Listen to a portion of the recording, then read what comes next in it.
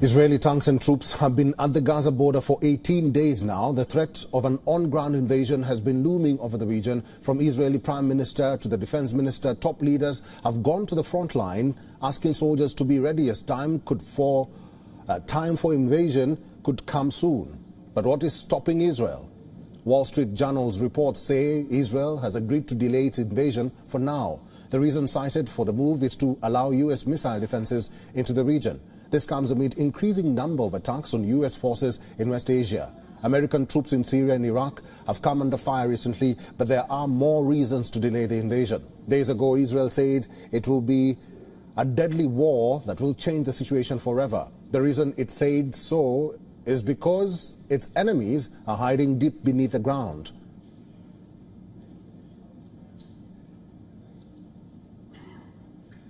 So what troubled the Americans in the Second World War,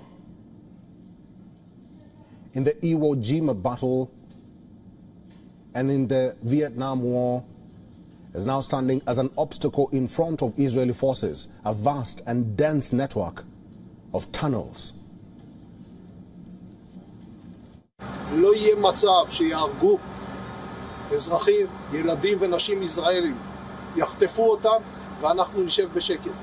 אנחנו נגיע לכל תשתיות הטרור, אנחנו נגיע לכל המנהרות, אנחנו נגיע לכל פעילי החמאס, ועד שלא נחסל אותם, לא נשלים את המשימה.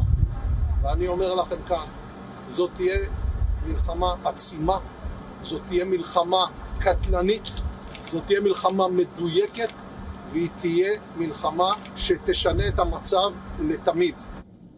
Despite Israel's superior surveillance tools and military prowess, Israel is apprehensive of stepping foot into Gaza as the underground tunnel network, often dubbed as Metro, presents itself as the most effective tool of asymmetrical warfare.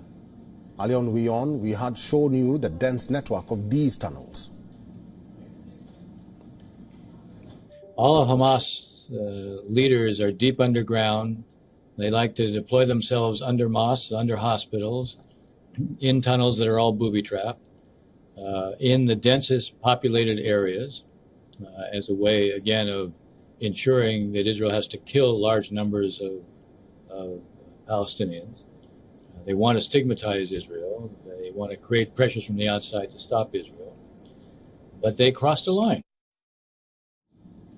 These tunnels often work as a lifeline for Palestinian militants equipped with electricity and communication system. These tunnels present themselves as a panacea to escape Israeli bombardment, secretly move positions, resupply their forces, hide hostages, and execute surprise attacks. In fact, even now, Hamas is holding around 200 hostages at different locations inside these tunnels. Listen to the first-hand account of a recently released hostage. לומר לכם באמת, עברתי תופת שלא חשבנו ולא ידענו שנגיע למצב הזה. והם השתוללו אצלנו בקיבוץ, אותי התחבקו, השכיבו אותי על אופנוע, על הצד, וכל הזמן, וטסו איתי בשדות החרושים. But now experts say Israel could shift its strategy. The war-struck country has deployed specialized forces called Yahalom to counter the challenge of underground warfare. According to a U.S. say more harsh, Israel is even considering flooding these tunnels ahead of the ground incursion. A father says that Israeli military is even willing to sacrifice those who might be held hostage in these tunnels. Now, one cannot say if and when the invasion would happen. But one can certainly say that the thing standing between Hamas and Israel is a daunting obstacle of tunnels. A labyrinth that continues to puzzle Israeli authorities.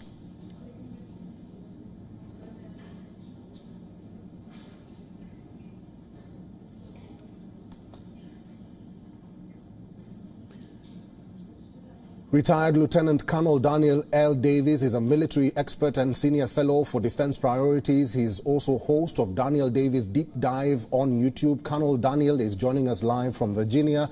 Colonel, welcome to the show. Israel is considered to have the technical and military expertise to locate and hit precisely. Then what is the problem with the tunnels in your view as they've been hitting the so-called Hamas infrastructure? Well, I think that there's a little bit of an exaggeration there in claiming that, I hear it repeated all the time that Israel has this high-tech capability to identify and track targets, tunnels. I'm not so sure that it's actually that capable. In fact, we've seen as recently as 2021 and 2018 where Israel was trying to interdict tunnels on the Lebanese border and then also in the Gaza Strip, and they had a lot of difficulty finding them. They have been able to find a lot of them, but the problem is that as Israel learns how to find them, Hamas learns how to hide them, and they learn how to dig them more effectively and more efficiently, and they're very good at it. So even if you're finding these tunnels, they're very quickly going to be repairing them or replacing them or even digging new tunnels in some areas. So it's a very difficult thing to find. It's a hard thing to take them out, and as you've been talking about here, to actually go into this tunnel system is extremely challenging and difficult and time-consuming and personnel-consuming. There's a large casualties that you have there because you can't go anywhere, obviously, and you're subject to booby traps or even long-distance fires because a lot of these tunnels are zigzagged, and so the people who build them understand how the things are built. They know where some of the trap doors may be that the Israeli side is just not going to know. And it's going to be a very high casualty producing problem for Israel.